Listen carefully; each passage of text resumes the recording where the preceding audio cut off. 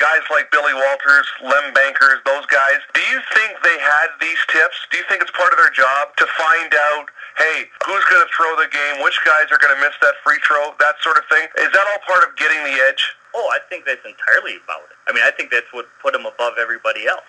Because I've talked to Lem Baker. I interviewed him for this next book I'm working on. And he used to hang out with Lefty Rosenthal, who was one of his best friends. And Lefty was known as a massive game fixer back in the 50s and 60s. I mean, that's what he did before he came to Las Vegas and built the sports book at the Stardust. He was fixing games, and he had all the inside information on these guys. He knew which athletes were out there partying late at night. He knew which ones had drug problems, who had gambling problems, women problems. He knew all that stuff. And I think Billy Walters is another guy who has a series of informants who give him this sort of information. Because James Batista, the guy who was working with Donaghy, who's also another huge sports gambler, in the book Gaming the Game, which was written about him and kind of by him, he talks too about how he used to get information from sports journalists, guys who were also betting on games, and get inside information from them, get inside information from team physicians. And those big-time gamblers, those big-time high rollers, they're not doing anything wrong. I mean, they're just getting an edge. Yeah, exactly. And there's, like you say, there's nothing wrong with that. But the ultimate edge, in my opinion, is if you know a game is fixed. And that is the ultimate inside information, that you know somebody's not going to perform their best because they're intentionally not performing their best. And I think it's also these big-time sports gamblers who could be the ones who are directing some of these fixes. Because, again, you know, with James Batista working with Donaghy, he knew what Donaghy was doing, and he was making literally millions of dollars off of him because he knew Donaghy was basically fixing games.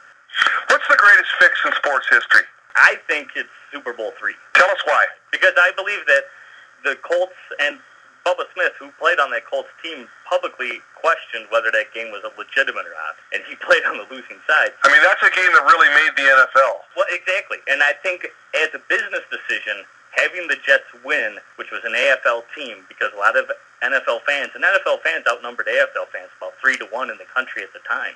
They didn't think the AFL was really a legitimate league and deserved to be in, you know, the prominent NFL. That game, by having the Jets beat the Colts, who were one of the greatest NFL teams in history, even today, one of the greatest teams that ever played NFL football, and the Jets won that game. It legitimized the AFL. It made the merger a lot more possible, and it made billions of dollars for the owners. And as a business decision, the best business decision would be to have the Jets win that game at all costs. Who's the one guy you'd like to talk to? The one guy you need to answer a question that perhaps you haven't talked to yet. Is there a guy out there?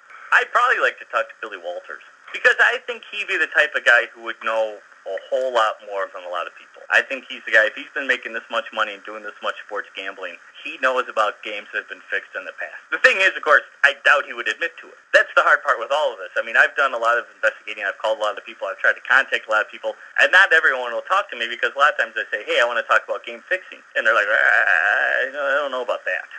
And there's even a lot of times I want to talk about how sports gambling really works, how these, you know, mega sports gamblers make their picks and come up with their information and that sort of thing. And I've even had some of them respond to me, not willing to be interviewed, but respond to me and say, you know, there are certain things I just don't want to reveal. I mean, it's not that I want to learn this information because I want to go out and bet on sports. I don't care. I don't have the bankroll. I don't have the time. I don't have the inclination to really be a sports gambler. I just want to learn this information because I want to know what's really going on. I don't want to be lied to anymore. I want to know the truth about what's happening.